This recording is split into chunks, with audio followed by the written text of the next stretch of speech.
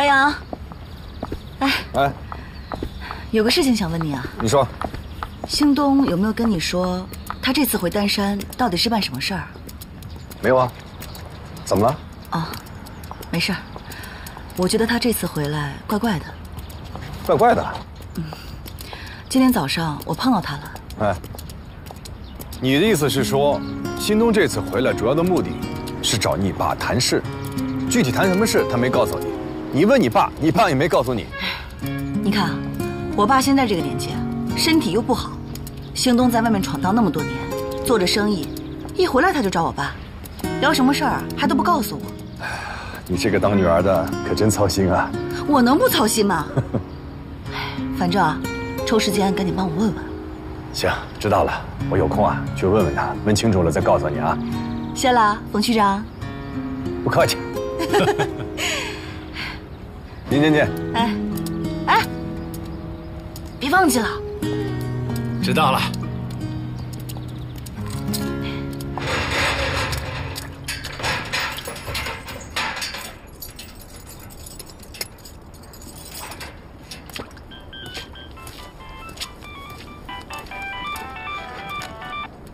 小白杨，怎么了？行啊。好。好嘞。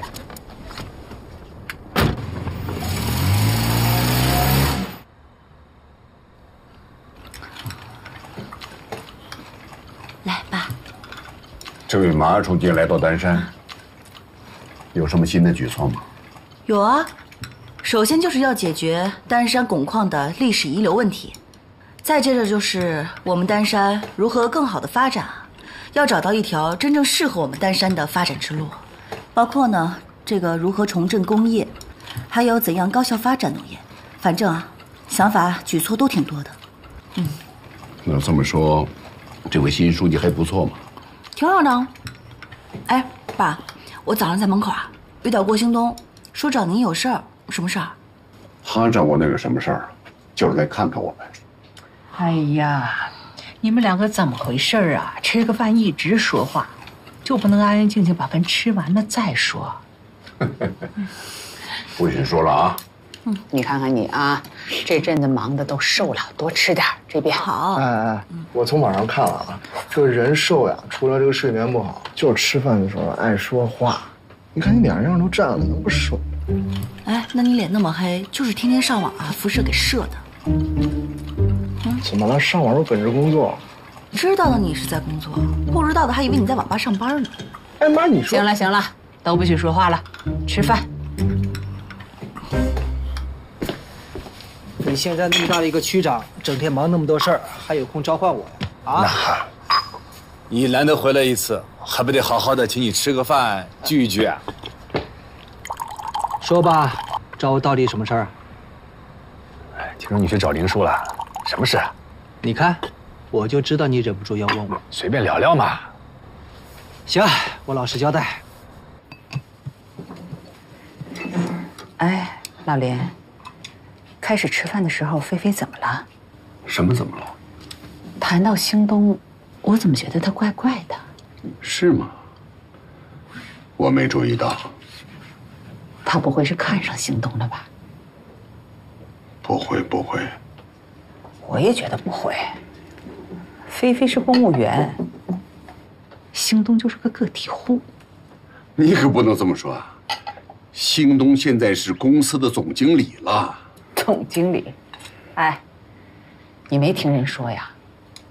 这一个矿泉水瓶子砸出去啊，就能砸到5个总经理。什么总经理，就是个个体户。哦，是，你说什么就是什么，你就是我们家的总经理。那你就是个体户。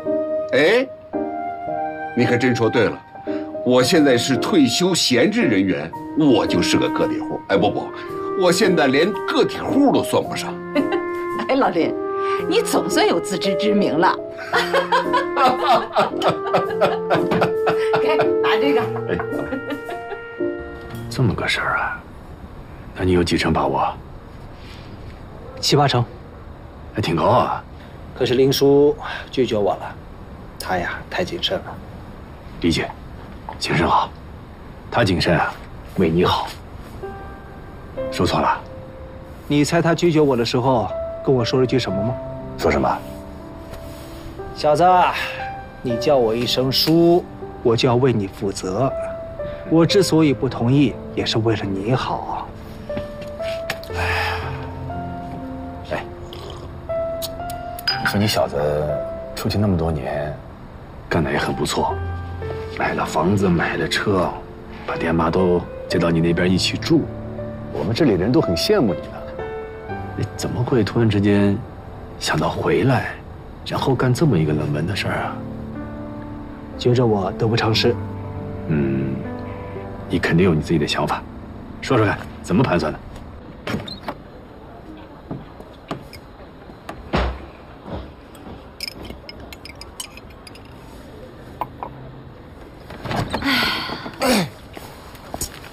姐，我跟你说句话。说。其实也没啥大事。哦，那我回去了。哎，别姐。那我就跟你直说。你是不是喜欢郭兴东？我喜欢郭兴东？你能不能小点声啊？你脑子有病吧？你不喜欢人家？那今天晚上吃饭的时候，一会儿关心人这个，一会儿关心人那个。我们是老同学，他回来了，我关心关心他，有什么问题吗？哎，你每天就是想着怎么把你姐嫁出去是吧？脑子里没别的东西啊？好了，我是觉得呀，白杨哥不错，兴东哥也不错，你到底喜欢谁？抓紧啊你！两个人都挺好的呀，你要是喜欢呢，这样，下辈子你投胎做个女的，选一个嫁了啊！你真是。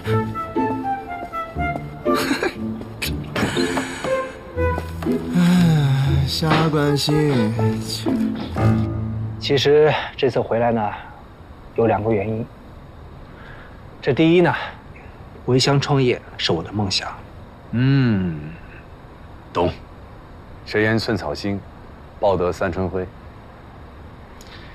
这些年在外面呢，确实呢赚了一些钱，但还不至于腰缠万贯。腰缠万贯。哎，其实啊，冲的不是腰缠万贯才到外面去闯荡的，你一定有你自己的抱负和理想。哎呀，小白杨，我记得去年过生日的时候啊，有一帮朋友给我庆生。那天晚上喝多了，晚上呢做了一个梦，梦见当年我们的一些事儿。第二天早上一起来，我就琢磨呀，人大部分是老了才叶落归根，可是我不想。你知不知道我们团省委发起过一个春晖行动啊？哎，当然知道。我身边很多的企业家朋友都响应号召，为各自的家乡创办企业。是啊，出去闯荡的人有了一些成绩，心里面还不忘着家乡，希望通过自己的实际行动来回报这一片生你养你的土地。但是秦东，有一件事情你一定要考虑清楚，那就是一定要了解我们现在丹山的实际情况。我很清楚，小白杨，汞触媒产品，不要说全国，全世界对它的需求量都很大。它在不同行业的产品中起到的是催化剂的作用。可是呢，现在全球的汞触媒产品都是利用汞资源进行再生产的。我就想了，如果我们能够搞出可循环利用的汞触媒产品，你想象一下，它的市场得有多大，前景得有多好。可以。这第二个原因嘛，是因为我爸爸。你父亲怎么了？他生病了，阿尔兹海默症，就是老年痴呆。医生说了是不可逆的。他现在忘的事情是越来越多了，吃没吃过饭，回家的路都不记得了啊，甚至连我的名字都忘了。医生说了，往后啊，忘的事情只会越来越多。哎呀，真是没想到，郭叔得了这种病。可你知道吗？虽然他忘记了很多事情，可有一段记忆，他记得非常清楚。丹山汞矿。对。他现在每天早上起床啊，就会把以前在矿上上班的工作服给掏出来，还戴上安全帽，说要去矿里上班。医生就建议我说，既然他这样，干脆把他接回老家，让他故地重游一番，说不定能够帮助他恢复一部分记忆。哦，哎，那你怎么没把他给带回来？怎么带回来？汞矿关停这么多年，有一部分的厂区厂矿不是破就是拆，我把他带回来，难道还要刺激他呀？是，的确是，现在这儿变化也很大，所以你要搞这个与汞相关的一个产业，也是为了帮助国叔恢复记忆。当初他是希望我大学毕业之后回汞矿工作的，可是我没答应。他对这件事儿一直是耿耿于怀，所以我就想回到家乡创业，也算是弥补他一个心愿吧。行了，明天我去找令叔跟他聊聊。真的假的？我骗你干什么？那真是太好了。你要肯去劝的话，他肯定会答应。你从小啊，他就觉得你稳重，办事靠谱啊。现在呢，又是区长了，说话有分量。哎，跟分量不分量没关系，因为你难得这份孝心。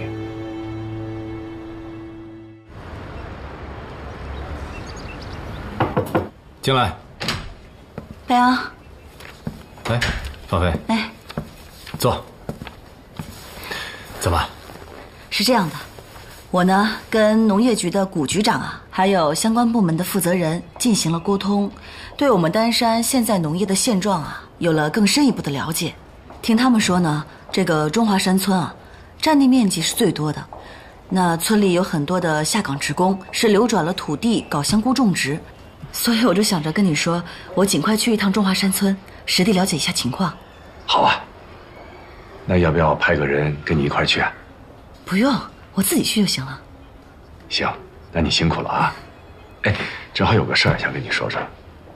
这兴东这次回来啊，是打算在丹山办一个汞循环的工厂，你知道吧？哦，那这是好事儿啊。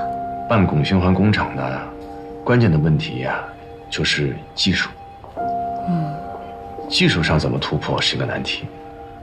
那这件事情呢，他之前找过林叔，希望林叔呢帮他一下，但是林叔拒绝了他的请求。我爸拒绝了？我没听他说这个事儿啊。你爸呢，之前也做过这个汞循环的实验，但是最后的结果是失败了，这是他的一个心结。那这一次呢，其实他是担心会重蹈覆辙，在这件事上耽误了兴东的事儿，所以就没答应。汞矿关闭之后啊，我爸确实是挺自责的，所以现在所有提到跟汞相关的事情啊，他挺小心谨慎的。我是这么理解的，随着时代的发展，技术水平、技术手段也在不断的发展，过去做不到的事情，不代表现在以后做不到啊。在汞循环这件事情上，我是认为只要有一丝的成功的可能，我们就应该去试一试。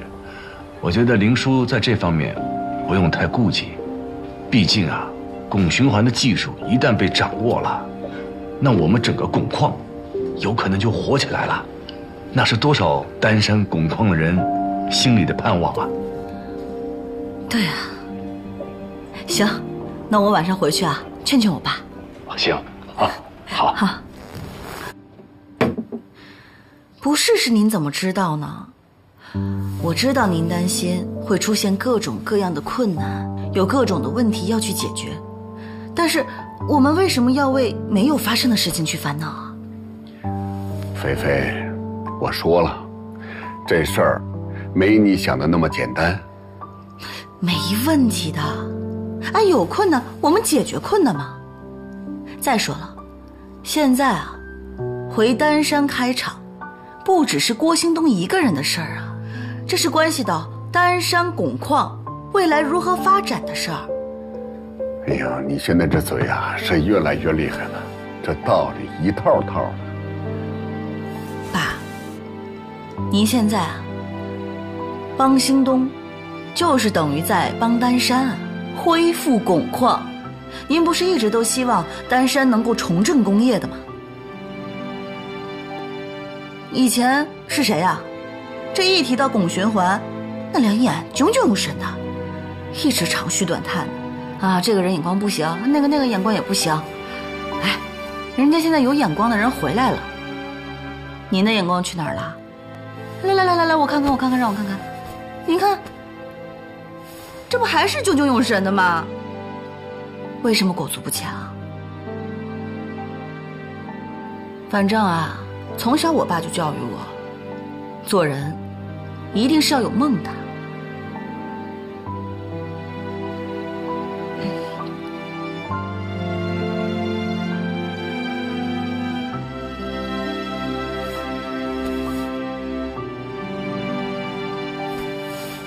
我早了，先休息吧。你呢，今晚先做个好梦。好，我呢，今天晚上啊，肯定会梦到我爸回到年轻的时候了，有梦，追梦，还有梦想成真的勇气。睡吧。爸，你也做个好梦哦。嗯。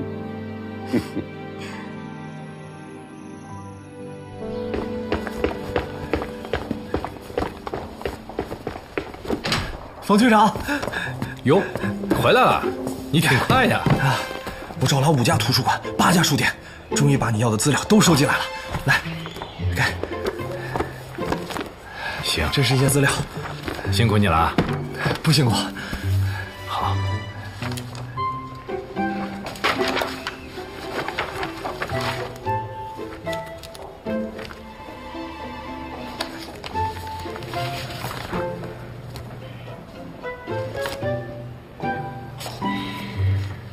太好了，跟我想象中的差不多啊。冯局长，什么太好了？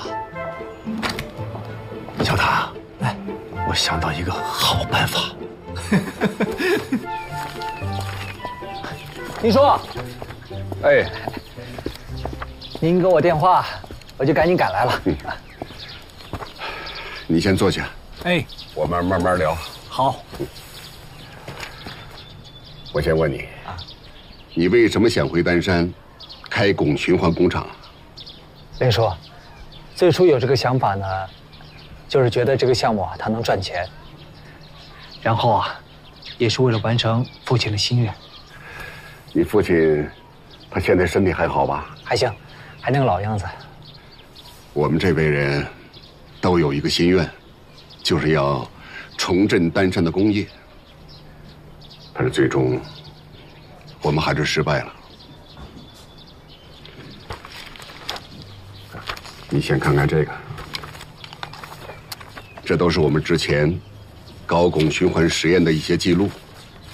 别的先不说，光是资金投入这一块，就是个不小的数字。林叔，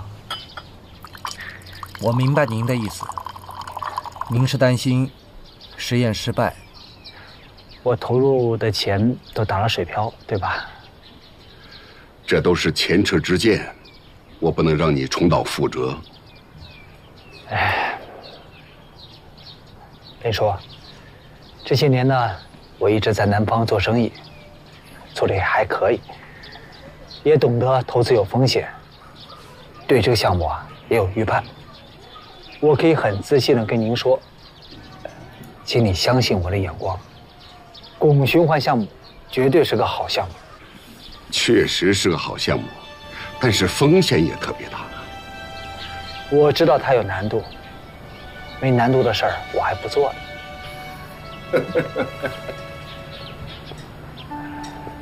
小的时候，我们只知道你聪明、淘气，没想到你还有这么大的胆子。好，我支持你。真的？哎呀，林叔，那真是太好了！有您的加入，我这个项目就是如虎添翼啊！跟你父亲一个样儿，干事一根筋。在你身上，我看到了我和你父亲年轻时候那股干劲儿。那咱们全力以赴。全力以赴。好。谢谢林叔。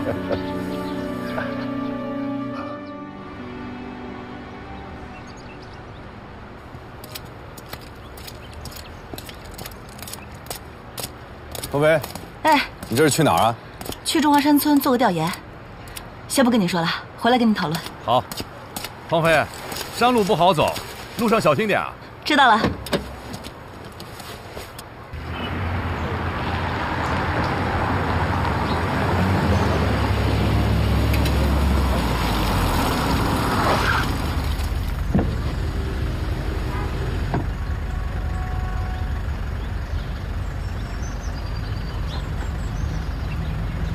鹏飞，喂，邢总。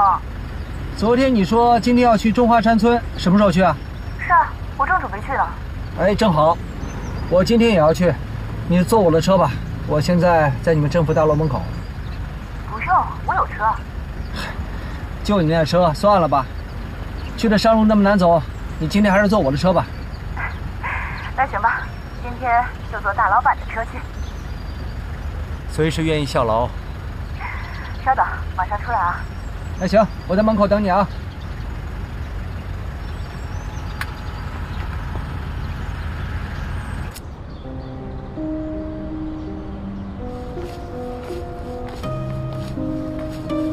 白杨，哎，你说的这个好办法，你是带我到矿办大楼啊？王书记之前应该没来过这儿吧？没有。这呀，是我们以前汞矿行政人员办公的地儿。哦，哎，以前挺热闹的，来来往往的，每天在这儿有几百号人的。哎，你在这里边上过班没？只上过一小段时间，后来没几年啊，汞矿就关停了。哦，书记，咱们进去看看。嗯，走。小心小心啊！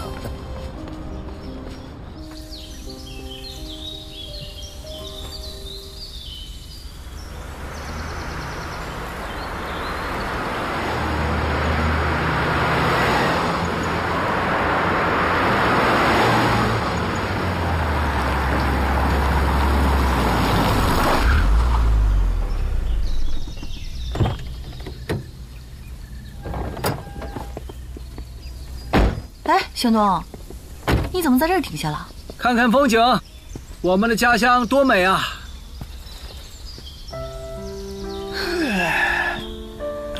赶紧说，去中华山村到底干嘛？长生的香菇基地不是在那儿吗？我去看看。你不是在搞汞循环实验吗？啊，怎么现在又关心农业了呀？你别想一出是一出啊，回头什么都做不好。话呢，可不能这么说。现在开公司啊，趋向于集团化、多元化，来顺应市场的需求。集团化、多元化当然好，抗风险的能力强，但是也要量体裁衣啊，对吧？你踏踏实实做好一件事，肯定没错的。受教了，放心吧，汞循环永远是我们公司的重中之重。嗯，说到这呢，方飞啊，你多担待。林叔这2个月确实辛苦了，知道就好。哎呀，我爸现在啊，是菜场也不去了，这每天呀也不做饭，每天吃完饭筷子一扔，哎，跑到书房去了，跟着了迷似的。嗯，没办法，林叔现在是重任在肩，我保证啊，忙完这2个月，后面肯定能闲下来。那就好。白杨，我明白了。你带我到这儿来是要给我实地讲解啊，在这汇报工作比较有画面感啊。你一定准备的不止一个地方吧？还有哪儿啊？需要时间1天够不起，我就交给你了。好嘞。哎，我跟你说，我妈最近挺不开心的。阿姨怎么了？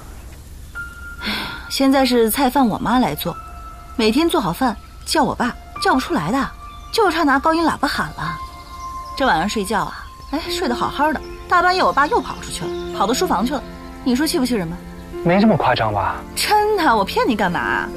好话丑话说尽了，不好使。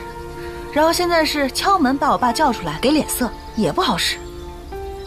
那阿姨确实该生气。唉，不过话说回来，你是给我爸许了什么承诺，让他这么踏踏实实的为你工作？哎，天地良心啊，我可没有画任何大饼，也没有给林叔任何承诺，这点你得相信我。我信你没用，是我妈她不相信，她就觉得你给我爸开空头支票吧。这样，这几天呢，我去府上拜会下阿姨，我好好哄哄她。还是你会来事儿啊？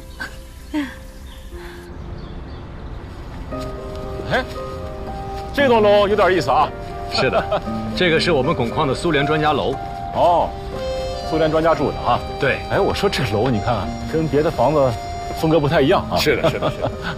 当时啊，我们汞矿很多方面的技术都很落后，所以就请了苏联的专家进行技术上的培训和支持。才有了这栋楼啊。还有这段历史啊。对。苏联专家楼。哎，还很坚固啊。当时用的是最好的建筑材料，在施工技术方面也是一流的。只可惜没多久，这批苏联专家就都回去了。后面汞矿的发展，那些攻坚克难的事情，都是靠着我们汞矿的那些老骨干、老前辈一点一点完成的。这些历史啊，我也看了些资料。哦呀，那我这个介绍有点多余了。咱们那边看看吧。好，那边的景色特别漂亮。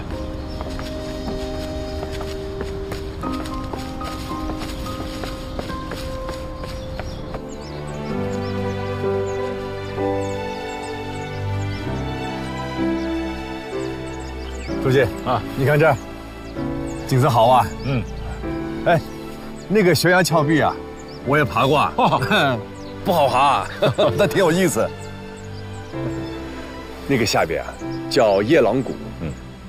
有个村子叫夜郎村，景色也是很不错的。只是住在那里的老百姓啊，平时交通非常不方便，一进一出，1天。1天呢？啊，1天。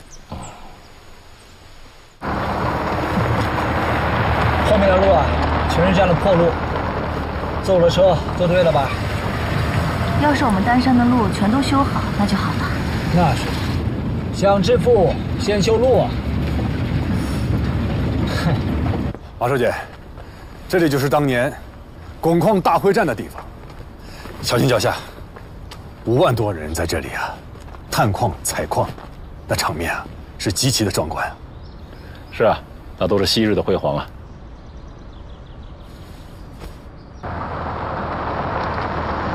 东北，中华山村地理位置又偏，大部分村民都在外务工，又没有自己的特色农业，你打算去调研什么呀？你知不知道丹山9个乡镇当中，哪个乡镇填土面积最多啊？你要这么问的话，中华山村喽。对，就是我们今天去的中华山村。真的假的？真的。它占地面积啊，快占到了黄道乡的1/3那么多。这么多？我开始也不相信，我一看数据吓我一跳。那真想不到啊，2片大山中的一个小山村，居然有这么多的填土。是啊。你真打算在丹山就这么干下去？我想着你无非下来镀一层金，混个2年就上去了。你呢，就踏踏实实的搞好你的生意啊，目光短浅。是，林副区长觉悟高，啊，教训的是。丹山沉寂这么多年了，我想啊，丹山将迎来它的发展拐点。是的，我们丹山刚刚遇到了一场100年难遇的宁冻灾害，可以说啊，丹山人的心是到了一个冰点了。还好，中央首长不远万里，来到我们这一片冰天雪地的群山之中啊，温暖了我们丹山人的心，让我们重新燃起了心中的希望吧。书记，我们这边看看。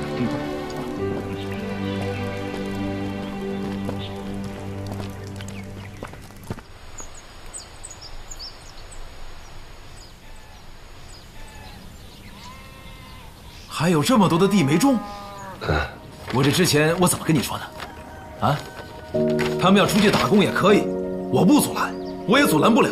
但家里的地必须都给我种上农作物，绝对不能是荒地。我记得，我都记得。你听我解释。你记得？我记得。记得会空那么多？主任，你听我解释嘛。好，你好好解释清楚，地为什么空了这么多？我给你解释啊，主任，你看。这个赵大山一直在外面打工，家里的地都是他的老母亲在种。哎呀，我清楚，之前宁冻期间他老母亲摔了一跤，对，腿到现在还一瘸一拐，哪儿还下得了地啊？是啊，当时还是主任你带着他老母亲去的乡卫生所呢。哎，这个大山，他母亲都摔成这样，他还要出去打工？是啊，我跟他说了不管用啊，他说他不出去打工就没有钱给他母亲交医药费，那我能怎么办？还有这个啊。这个魏实民，也是在外面打工，家里的地呢是他老婆在种，但是他老婆不是前段时间生了娃娃吗？娃娃小没有人带。行了，这都是一个村的，这些情况我还会不清楚吗？我说句心里话啊，我看着我们村里的这些地一天天的荒着，我心里比谁都着急，我都想替他们去种了。你种，可你一个人能种得了几十亩地啊？种不了。林副局长一会儿到了，先跟我去接林副局长吧。好。哎，到了。来。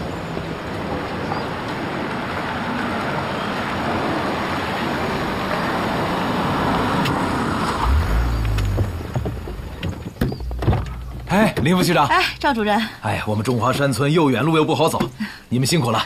我们这次来啊，还是想再看一看中华山村的这个土地使用情况。哎，好的，我都准备好了，到时候。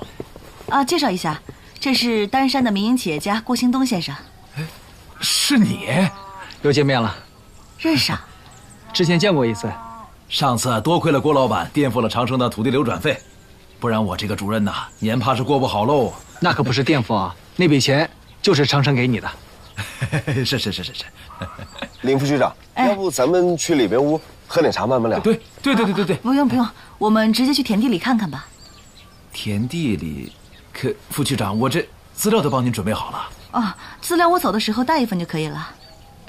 这怎么了？不方便啊？啊，也没什么不方便的。来，走。辛苦您带路了。走。走。啊，来。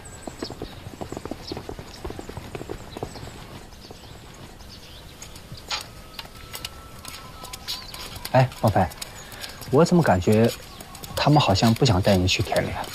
我看出来了。看出来你还去啊？这次我们来不就是为了实地考察吗？不然我们亲自跑过来干嘛？身体力行啊！哎，我有个事儿想问你啊。你跟赵主任怎么认识的？感觉他对你很客气啊。主任啊，你这样带他们去地里看，能不去吗？地里全是荒地，他们看了肯定会生气啊。你有什么办法让领导不去啊？我没办法。那就闭嘴，走。哎，行了。赵主任。哎，你别落在后头，你给我们带路。好，这边，走这边。这边请。好，这边请。当心点脚下啊，不太好走。哎。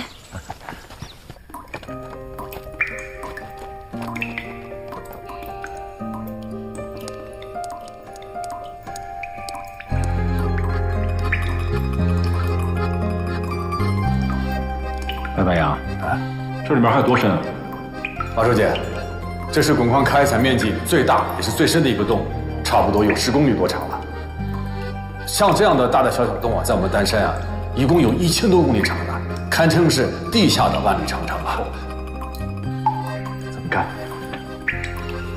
洞里有洞啊，洞上有洞，洞下还有洞，密密麻麻的分布在这些山体里啊，像迷宫一样。那再往前呢，最里边往前走，这个洞啊分支就很多，而且这个洞道就很窄。你看这上面，很神奇啊！是的，外边根本看不到。也只有含有丹砂的洞，才会有这样的奇观。你顺着这条道跟我来。好。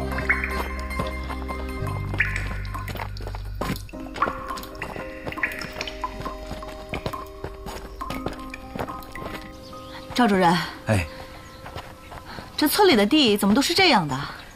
你看，这边是荒着的，这块也是荒着的，到处杂草丛生。哎呀，林副局长，您先不要着急，我跟您解释啊。哎呀，主要是我们村里年轻人都出去打工了，所以这地才荒了。哎，看到这些田地一天天荒掉，我们这心里更是着急啊。但如果现在我们拦着他们，不准他们出去打工，那也是不可能的呀。拦是肯定拦不住的，你今天拦住了，人家想走，明天他还是走了。现在是想办法，让这块地啊能够有收成，人赚着钱了，就不会往外跑了。是，林副局长，还有一个事情我要跟你汇报一下。你说，当初他们说要出去打工，我们村两委一直叮嘱，一定不能让这个地荒掉。他们口口声声答应好，这结果还是这样。我们这趟来，就是想看一看这个土地实际的使用情况，回去请农委和新农办制定出来针对这类情况可行的方案嘛。好，那我就代表村民，先谢谢林副局长。这是我们区政府应该做的事情。在这些坑道里，只要把路铺好了，再装饰上彩灯、彩带，营造出一种流光溢彩的氛围，这能让人感受到地质科学的魅力和独特。伟啊，今天你带我看了矿办大楼、苏联专家楼，还有崖壁小道，哎，还有这个坑道。你是不是想利用这些资源做点什么文章啊？师姐，我是有点想法。那你说说。无论是那些老旧的建筑，还是这些坑道，它都是我们丹山汞矿的历史见证，也是凝聚着我们汞矿人的心血。最关键，这些在外面是见不到的。那你的意思是？我的意思是，把这些地方全都利用起来，在合理规划和充分开发的前提下，把这里打造成丹山汞矿地质公园。汞矿地质公园？对。你是想利用这些来发展旅游业吗？是啊，因为这些都是非常好的旅游资源。刚才我一进来就发现了啊，你看这些洞变化多样啊。但是发展旅游，仅凭这么一点优势或者是特点，是远远不够的。咱们不止这点，我们还有不少的优势和特点呢。咱们丹山开采丹砂古来有之，最早可以上溯到西周时期，周武王敕封产丹之地为大万寿山，丹山因此而得名啊。还有中华山，中华山不仅有奇特的风光，还有传奇的故事呢。这山顶上到现在还保留着大量的历史遗迹。那另外呢，我们刚才经过的这个悬崖小道，如果在这个崖壁上面铺上栈道，游客站在上面，不仅可以观赏到美丽的风光，而且还可以非常切身的体会到当时的矿工是如何的艰辛。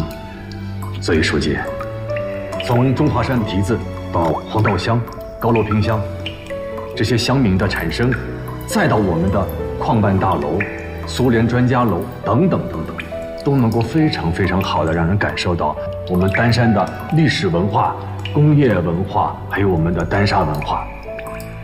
我想，这既是浓厚的历史，也非常具有丰富的人文色彩。很好。如果能把这些资源包装整合，再进行推广，这是一个很好的宣传办法呀！啊，这么大的项目，这么大的资金投入，仅凭我们区，甚至是地区我们的财力啊，这显然是不可能完成的。必须要与旅游开发相关的大型企业合作才行。是的，我最近已经上网查了一些资料，收集了一些相关单位的信息，正打算向上级汇报之后再与他们取得联系。我们呢，先请有关专家来进行论证、评估，等评估通过以后，我们再向地委、行署请示汇报。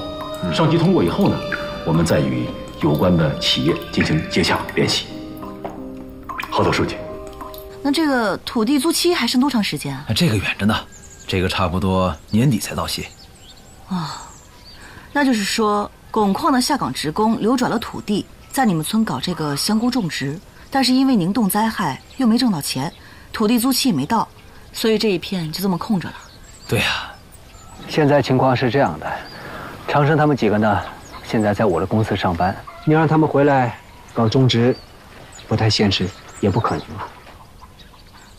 确实是个难题啊。